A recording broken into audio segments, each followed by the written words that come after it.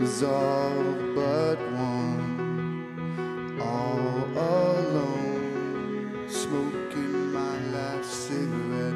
I said, where you been? He said, ask anything. Where were you? Everything was falling apart. All my days spent by telephone, never rang, and all I needed was a call. It never came to the corner of First and I was stopped, lost and insecure. You found me lying on the floor, surrounded. Why'd you have to wait? Where were you? Just a little late. You found me.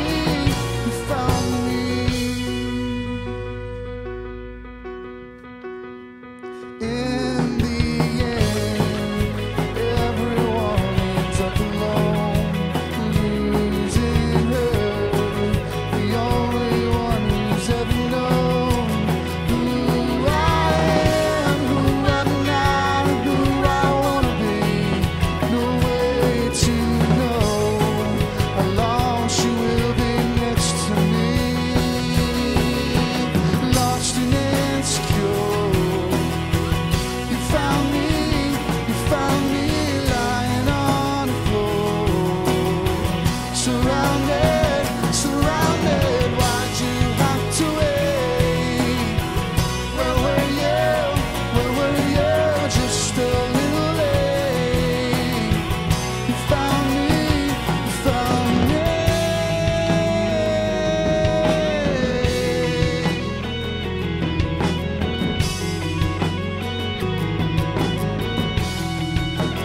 Early morning, city breeze.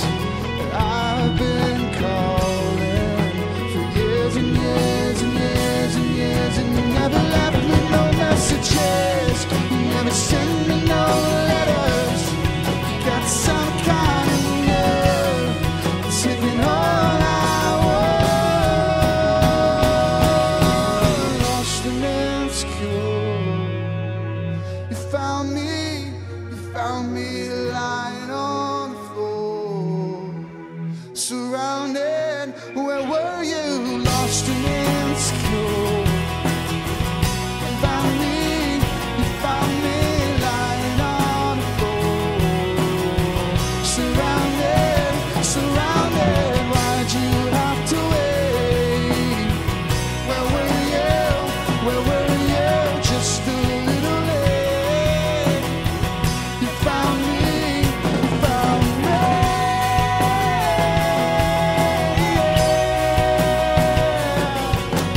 Why'd you have to wait? You found me.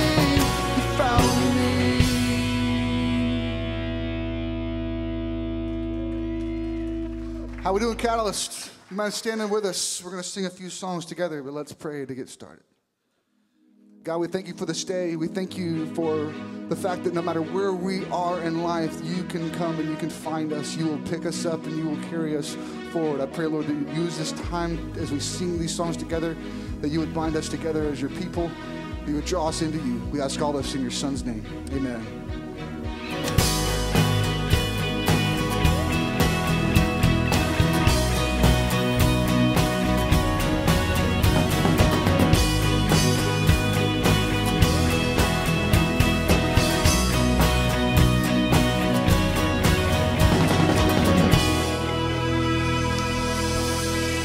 Sing together.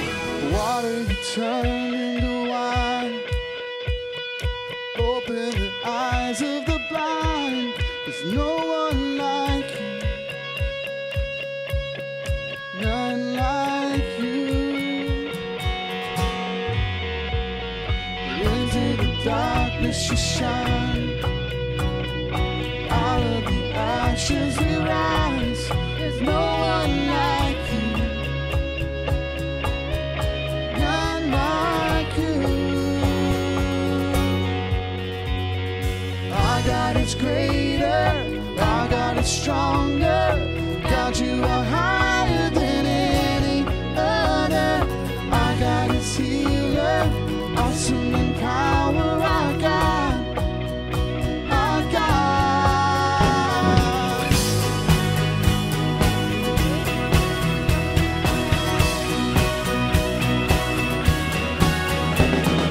Into the darkness you shine, out of the ashes we rise. There's no one like you, none like you. Our God is greater, our God is stronger. God, you are higher than any other. Our God is healer, awesome in power. Our God, our God.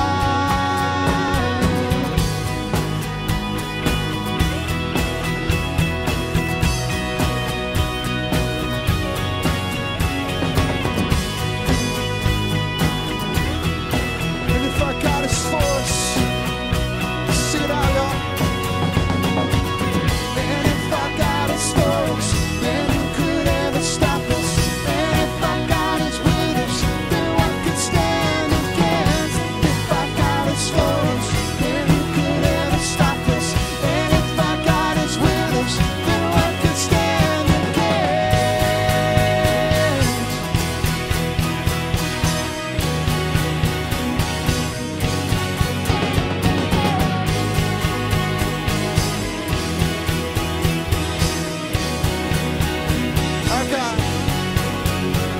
Our God is greater, our God is stronger.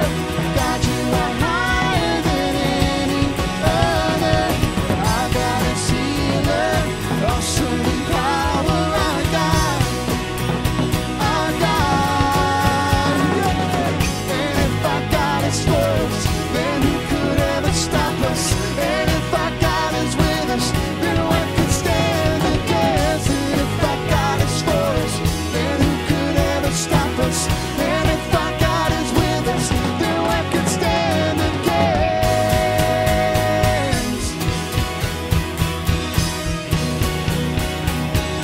Then what could stand against?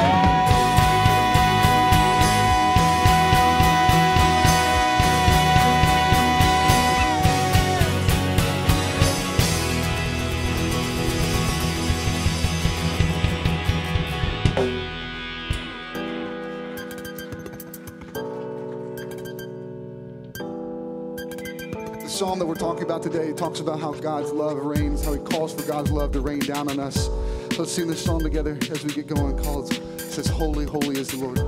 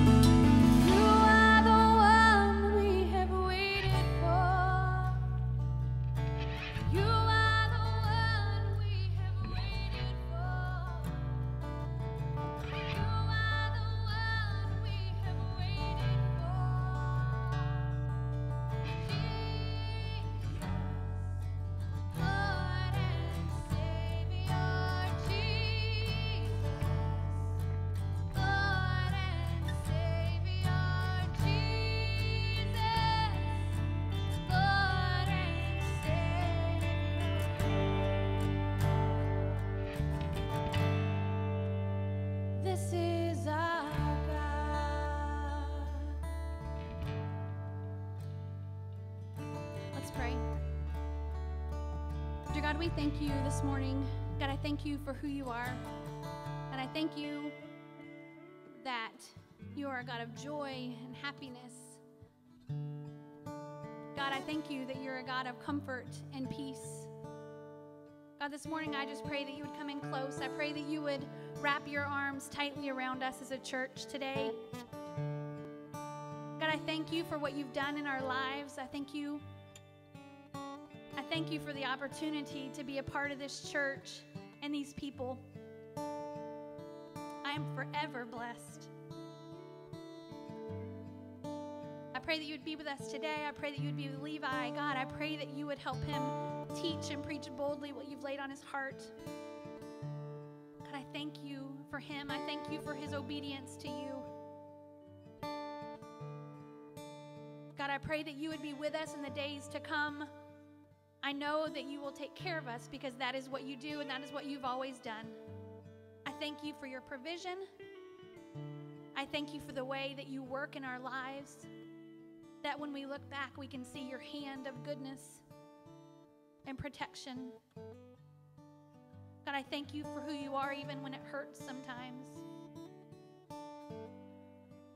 I thank you for the deepness of relationship that we have with this church. God, I thank you for the way we love, so much so that it hurts.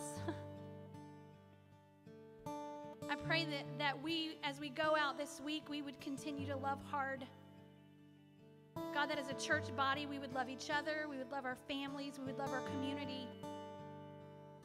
God, that's what you've called us to do. God, I pray that you would be with us the rest of this day. I pray that everything that is said and done points right back to you. Love you so much this morning. In your name we pray. Amen.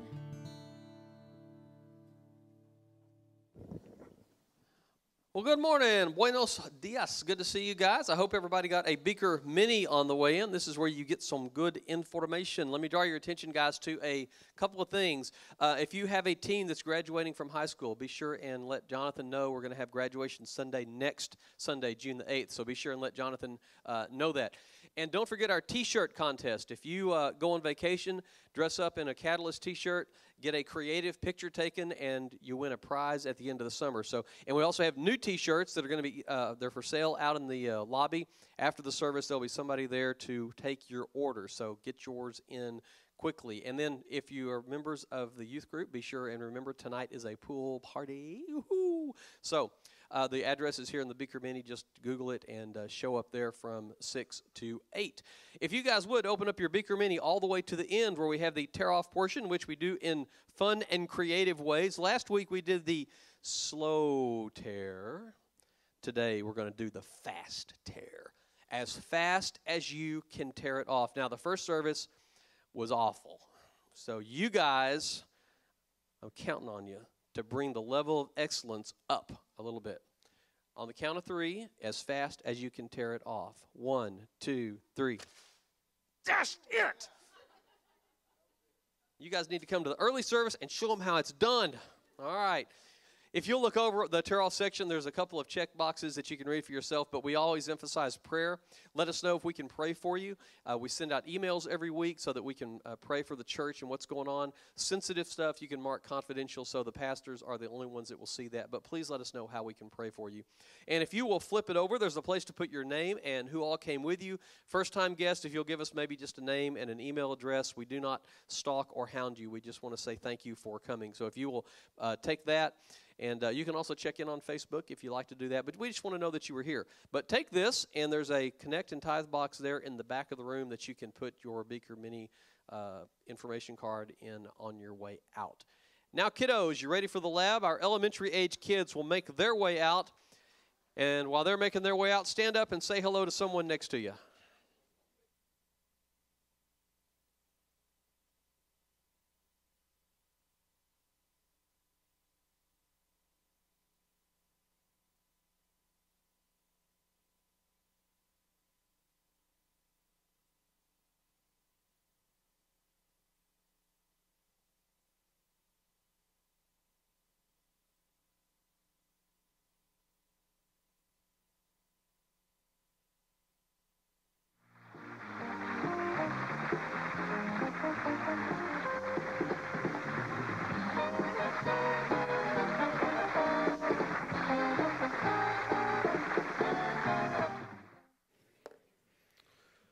Good morning. That was good. I won't make you say it again. Hey, for those of you that were not here last week, and maybe you're not on Facebook or you're new and you're not into social media connected with the church, how do I do this without feeling like I'm dropping a bomb again? I resigned last week as the pastor of Lead Catalyst, effective the end of June. And so if you're just hearing this now, or if you saw it on Facebook and thought it was some kind of a cruel joke last week, I apologize, because we got a lot of those texts. Is this a joke? Are you messing with us? And so I'm not going to get into all of that today. There is a 7-minute video on YouTube that has been viewed almost 500 times. I'm not real sure how I feel about people have watched that video 500 times. I don't know if some of you are like, hey, we need to get him out of here sooner. Let's get this view count up. But what I do want to say is this. I want to say to you that over these last 7 years, Heather and I knew that God has done something special. We did not really understand the depth of what he had done until this week, when we began to receive text messages and emails, private messages on any social media platform that you can imagine. From you, from people in the community, from people in other states that sent us notes of encouragement and retold us your stories of what God has done. And to that, we say thank you, because it's been such an incredible blessing. We had folks who've been in ministry a long time say, be prepared, there could be some backlash, because people may feel like you are abandoning them. But time and time again, at every turn, folks said, we are going to miss you terribly, but we feel like this is right. And so to pastor a group of people who, apart from each other, continue to say the same thing over and over and over again, it's affirming, it's humbling, and it's meant the world to us. So if you have sent us something and we haven't responded, or I haven't responded, I'm sure Heather responded to you right that minute, but I'm behind, and so I will get to each private message, and I want to say thank you. It's been an incredible blessing. And I would say this to you. I told Heather, I said, I haven't really struggled with discouragement over the last 5 years, but if people would just tell people how they really feel about them, it would make all the difference in the world. I mean, if you appreciate someone, write them a note and tell them how much you appreciate them. Don't wait until there's some situation. You guys have been good to do that to me. I get messages on a regular basis. Thank you so much for what you said today. And I'm like, I didn't even say that. God did something magical, because I didn't even say those words. But do it with somebody else, somebody that you appreciate. Let them know what they mean to you. It makes all the difference. Well, we are in a series called Name That Tune. And so if you're just joining us, well, we're on our way out. And there's going to be a new series coming. But what we've done is taken a look at some of the Psalms from the book of Psalms. And so the 150 chapters that are in the book of Psalms, they were put together. They were called a psalter. They were like a hymn book. And it was put together when God's people were living in exile in Babylon several thousand years ago. And so they would gather together and they would sing these songs. Somebody from the priestly tribe would lead the singing, and they would say, we're going to sing from the Psalter, and they would name the song, and they would have many of these memorized. Even as children, they would have the whole book of Psalms memorized. And so they would sing these songs together, and these are songs that form and shape thoughts and behaviors. They formed and shaped thoughts and behaviors back then, and they still do the same thing today. And we've had a lot of fun in this series. Like in our opening sequence, the very first week, we kind of just played Name That Tune, right? As soon as you recognized the tune that was being played, you called it out. We talked about how some songs cause us to feel or emote certain things, or we play certain music when we feel a certain way, or if we hear music, it makes us feel a certain way. We have talked about how some songs are very singable. And so last week we played several songs back to back, karaoke style, the most singable songs that have ever been written. And you guys were amazing. You may think about a choir after I leave. I'm just saying, because I think I heard, don't. Some of you are like, yes! I've always wanted a choir at Catalyst. There's not room. There's no room for a choir, all right? All right, there we go. Just being passively aggressively clear there, right? So we're going to do something a little bit different today. I want us to look at a song that we don't like. And those songs are out there. Songs that come on the radio, or you happen to be in a place where you're listening, and you cannot get your hand to the radio fast enough. It just comes on, you're like, ugh, boom, and it's like the next preset. Or you will listen to music in a language that you don't even understand before you will listen to that song, right? It's like mariachi band. I don't understand what they're saying, but that's better than the song that's on 102.9, right? I've done that. I'm like, oh, save me. They are out there. And so everybody in this room has songs that they don't like except Jonathan. I gave him an assignment this week. I said, Jonathan, I want you to tell us the 3 songs that like you dislike most in all the world. And he comes back, he's like, I couldn't really think of any. I'm like, what? I'm like, did you think about it? Because there has to be some music out. There's terrible music that has been recorded, dude. I don't know if his musical palette is just so advanced that he doesn't mess with the underling. I don't know what happened. But luckily, the Rolling Stone has put together, the magazine has put together the worst songs that have ever been produced. And we were able to put 3 of them together, and some of you will be slightly offended by the first one, I'm sure. So here we go.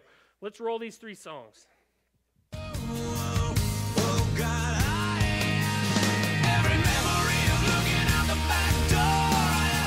Photograph by Nickelback.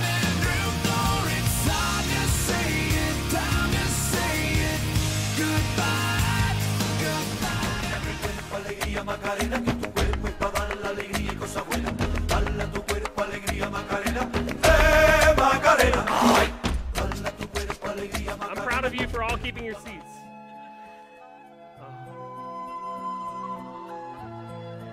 The first service is like, ugh. You guys are all like, ah. They were like, ugh. I thought they were going to vomit. Can you even listen to this song without thinking of that movie? Like, just fall over the side. Yeah. So about a month ago, this thing came out on Facebook. And it said, these are the friends that you need to delete. And you hit the button, and it listed all your friends who had liked the Nickelback page. And it was like, wipe them out. Some of you were on that page. It was like, just get rid of this friend. They like Nickelback. Some of you are like, I really like that first song. Well, the Rolling Stone didn't, right? The Macarena, what is that?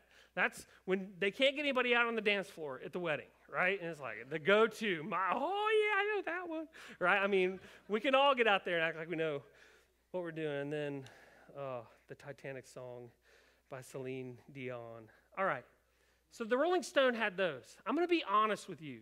I've been honest with you for 7 years. There are certain worship songs that I don't like. You're like, seriously? Really? And sometimes we even sing them, right? I don't get a pick. Like, don't like that one, don't like that one, right? This one's a little bit older. I think part of it was I just don't like the band Third Day. Sorry, Third Day. I know you watch my podcast all the time. But, all right, here we go. They made this song. What's it called? Unused Day. Oh, whatever. All right, let's play this.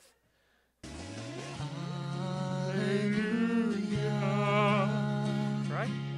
You're like, you cannot do that in the church. You can't make fun. I got like 4 weeks left. What are you going to do? Oh,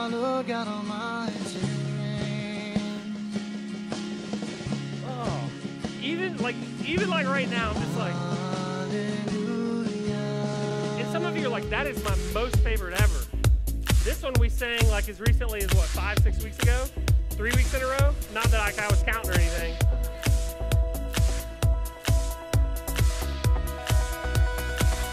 I was lost with a broken heart. You pick me up, now I'm set apart. From the ash I am born again. Forever safe. Oh my goodness. There are just certain songs that like you're like, but that was one of my favorites. You can't like bash a song that Jonathan did.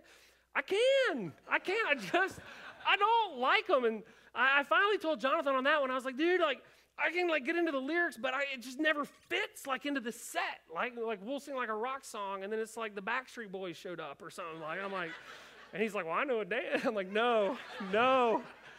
Was that NSYNC? Yeah, sorry, NSYNC. So So sometimes we have these songs that they're not our favorite, right? And sometimes, if I'm being really honest, I come across some scripture that isn't my favorite. I read it, I struggle with it, it rubs me the wrong way. It seems like pie in the sky, wishful thinking. And a lot of times I'm tempted and guilty of just breezing past it because it seems so far off and disconnected from where I am. And that's just honesty. You can't say these things. Wow. I have for 7 years, and I will today. There are certain scriptures that are tough to read. I'm tempted to just blow on by them. And today, the psalm that we're going to look at is one of those for me. It's Psalm 68. And if we were transported back to being God's people in exile in Babylon, and Jonathan was the worship pastor, and he came and said, hey, we're going to sing Psalm 68 today, I would probably just, Psalm 68. Not my favorite. Not my favorite. But you know what? What I have learned is that just because a song isn't my favorite, just because a scripture isn't my favorite, doesn't mean that I have the right to not engage and participate with it. When we sing songs here that aren't my favorite, I don't stand on the front row with my arms crossed in some kind of a hissy fit rebellion, right? I told you I didn't like that song, Spring, right? I don't do that. It's important that we sing the songs and that we engage with Scripture, no matter how much it rubs us the wrong way sometimes. So this psalm has 35 verses, and I'm going to read the first 10 and the last 3. Psalm 68, may God arise, may his enemies be scattered, may his foes flee before him. May you blow them away like smoke, as wax melts before the fire. May the wicked perish before God. But may the righteous be glad and rejoice before God. May they be happy and joyful. Sing to God. Sing in praise of his name. Extol him who rides on the clouds. Rejoice before him. His name is the Lord. A father to the fatherless, a defender of widows is God in his holy dwelling. God sets the lonely in families. He leads out the prisoners with singing, but the rebellious live in a sun-scorched land. When you, God, went out before your people, when you marched through the wilderness, the earth shook, the heavens poured down rain before God, the one in Sinai, before God, the one of Israel. You gave abundant showers, O God. You refreshed your weary inheritance. Your people settled in it. And from your bounty, God, you provided for the poor. Sing to God, you kingdoms of the earth. Sing praise to the Lord. To him who rides across the highest heavens, the ancient heavens, who thunders with mighty voice, proclaim the power of God, whose majesty is over Israel, whose power is in the heavens. You, God, are awesome in your sanctuary. The God of Israel gives power and strength to his people. Praise be to God. Father, would you be with us in these moments? Would you allow these words to read us more than we read them? Would you continue to transform us from the inside out? We pray in Jesus' name. Amen. So, Pastor, Levi, what is it? Why don't you like this one?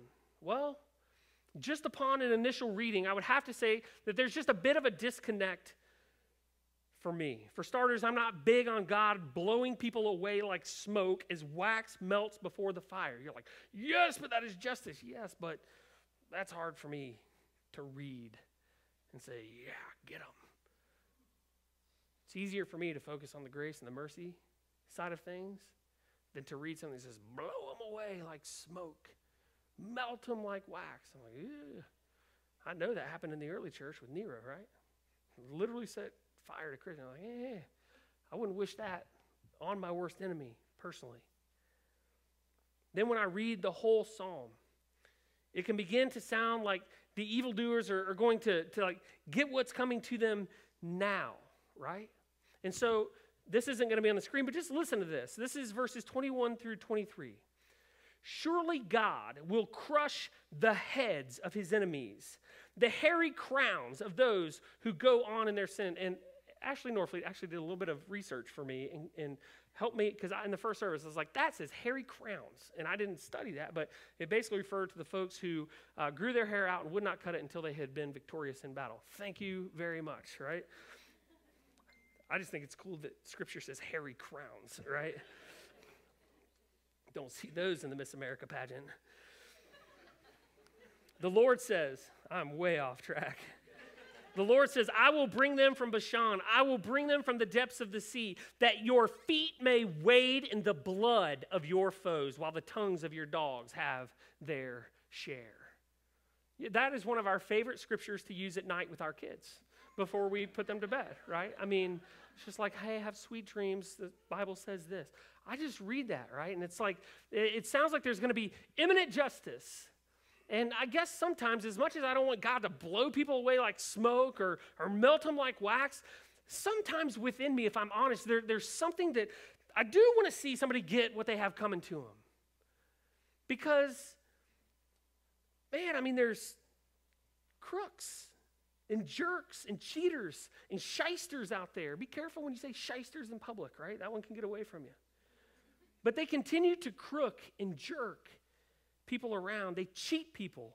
And it seems like they don't get what's coming to them. So sometimes I read this, and it's like, God's going to blow them away. And then they're going to get what's coming to them. And I'm like, I don't want to blow them away, but I kind of want to see them like get a little bit what's coming to them. Like, I want to see it. And I'm not just talking about like the dregs of society, the lowest of the low that are involved in like mob and black market activity. I'm talking just about the people that we encounter on a regular basis. The people that we work with, that cheat, that lie, that fudge the numbers, that place blame where blame is not supposed to be, right? That's where it hits a little bit closer to home. People who always seem to be cheating and getting ahead and never getting caught. Do you know this kind of people? I don't want names, right? This is going to be on the internet. But sometimes there's something within me where I'm like, I want to see a little bit of justice. I want to see it. And so I read this and I think, man, there's a disconnect. And the last thing, this is one of my biggest pet peeves just in life, not even with Scripture. I have a really hard time dealing with arrogant people. We live authentically. We live real. We try to live humbly. And so when I encounter someone that is always wanting to talk about themselves and me and my blah, blah, I'm just like, you're talking to me. I'm staring right through you. Arrogance is something that I just have a disdain for.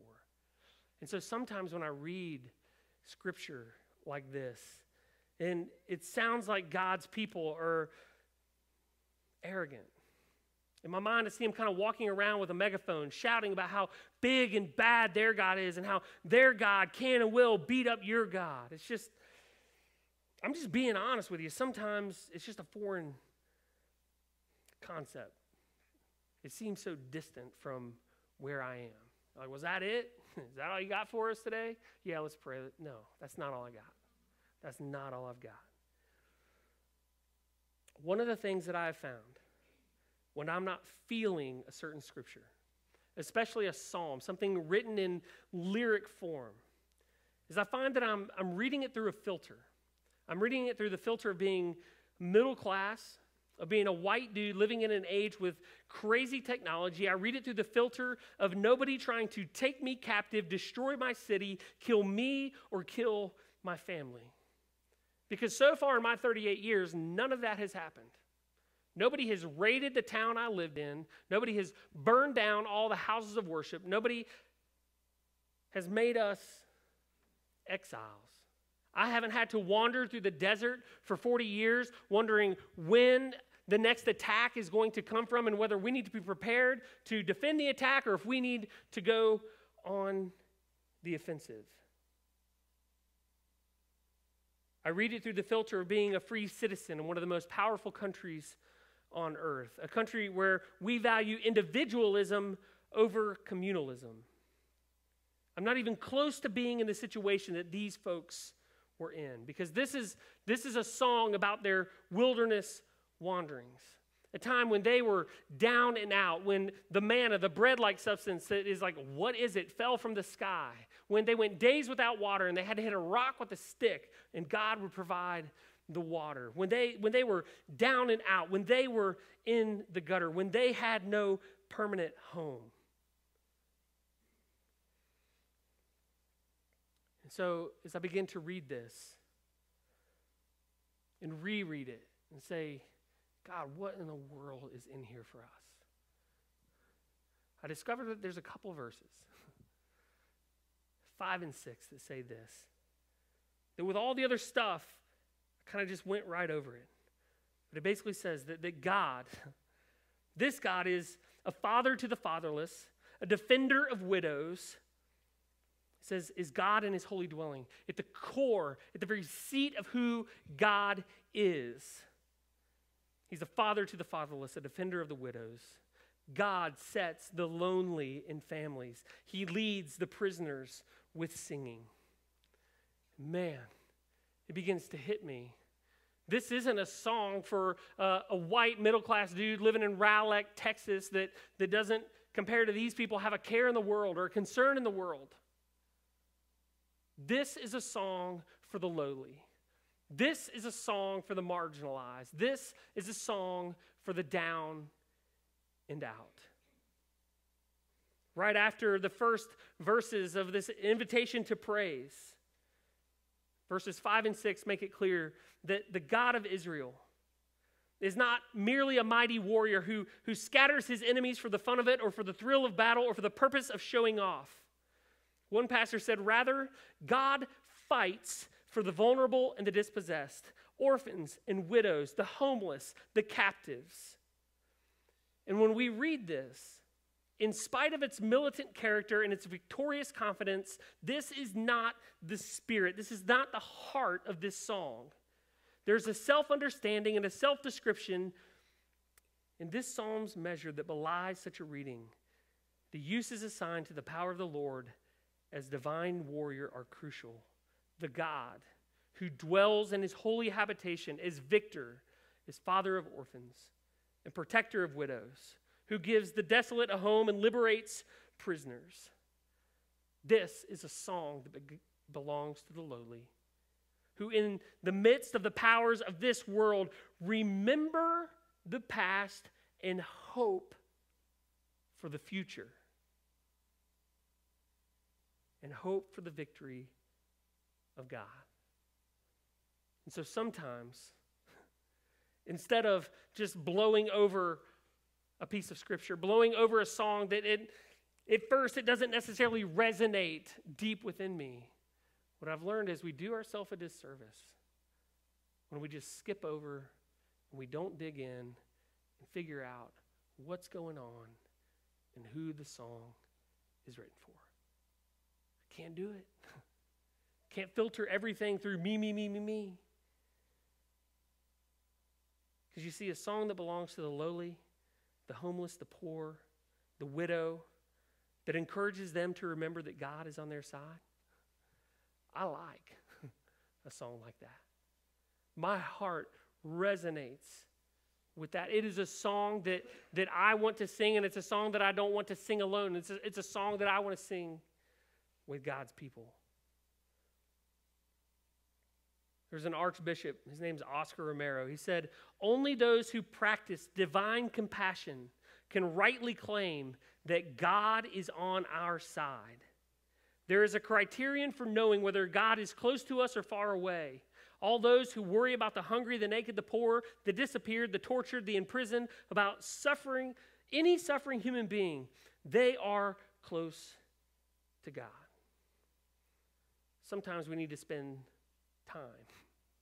We can't just give a cursory reading and blow it off and move to something that moves us a little more. We have a God whose heart is for the hurting, for those who are walking through the valley of the shadow of death, who are broke, whose spirits are broken. And it's not just Jesus in the New Testament, it's God the Father in the Old Testament. And then we look ahead and we say, who did Jesus spend his time with? He spent his time with a bunch of not good enoughs. The B teamers, the JV, not even the JV, the ones that couldn't even make the JV, right? A bunch of castaways that all the other rabbis said, you're not good enough. He picks them up. Who do they walk around ministering to? The broke, the blind, the lame, the poor. This is who God has a heart for. And if we are going to partner with him, if we want our heart to look anything like his heart, these are the songs that we have to sing. And I told the first service, whether you know it or not, in these 7 years, these are the songs that we have sung at Catalyst. At the core of who we are, we say, you're down, you're low. The other churches have told you you can't go there. Well, this is a place for the down and out. Sometimes we've sung songs for you because you were so broken you couldn't even sing them for yourself. For 7 years, this is who we are. And you know what? It's bigger than me. It's bigger than anybody on it. This is who Catalyst is. We're the ones that sing the songs for the down and out, the broken, the hurting, the ones who have given up on church and never gave church a chance. At our core, it's who we are and who we will continue to be. Let's pray. Father, forgive me. Forgive me when in my arrogance I begin to read these ancient songs through my filter, through my lens, and it seems like there's no disconnect. But Father, when we realize that this world is full of people who don't know where the next cup of clean water is going to come from, they don't know when the next good meal is going to come, that there are widows, that there are orphans, those who are wrongfully imprisoned, those who are left without a family, who need to know that there is a God who is on their side, who will one day come and set things right, whether we have the opportunity to see it or not. God, forgive me, forgive us. When in our arrogance, God, I have no other word for it.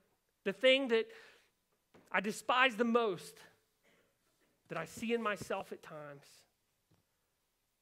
that in our arrogance we miss the beauty of a God whose heart beats for the down and out.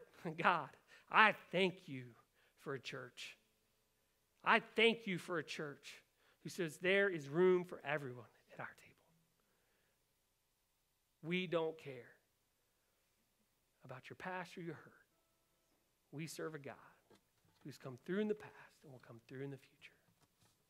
Maybe not in the exact way that we can dream up,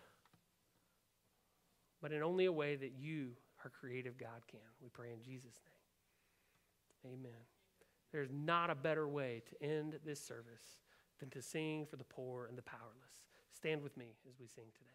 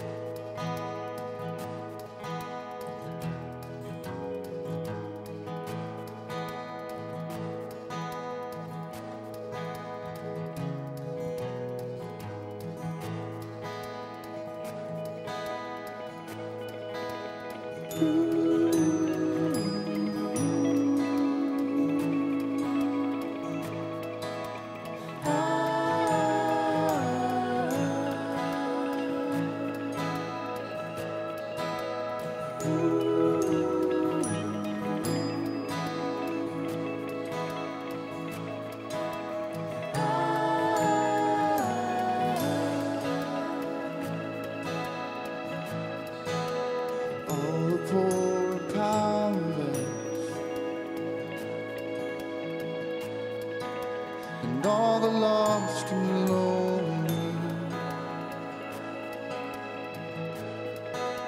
and all the thieves who come confess, and know that you are holy,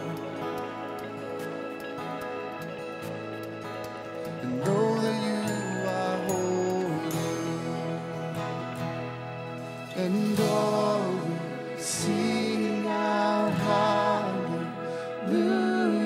and we will cry out hallelujah, and all will sing out hallelujah, and we will cry out hallelujah.